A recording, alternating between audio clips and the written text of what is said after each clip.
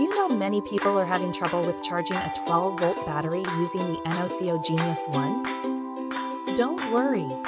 In this video, we'll show you how you do this. Let's start. Step 1. Understand battery specifications. Familiarize with your battery's specifics. What's your battery's voltage, and why type is it? Wet, GL, a GM Lithium? Step 2. Set up charger placement.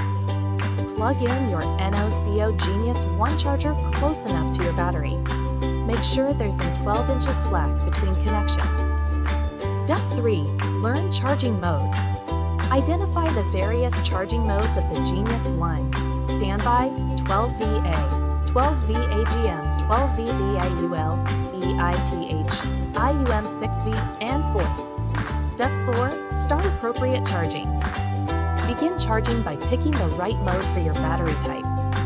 Look for the lit LED indicator upon mode selection. Step 5. Monitor charging progress. Observe the charging progress. Ensure the charger is delivering the correct voltage and amperage for your battery. Step 6. Ensure safety measures. Always prioritize safety. Wear protective gear, keep the area ventilated, and protect your charger from wet environments.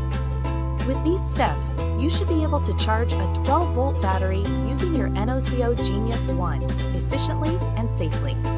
Still need help? Visit our website for the complete manual.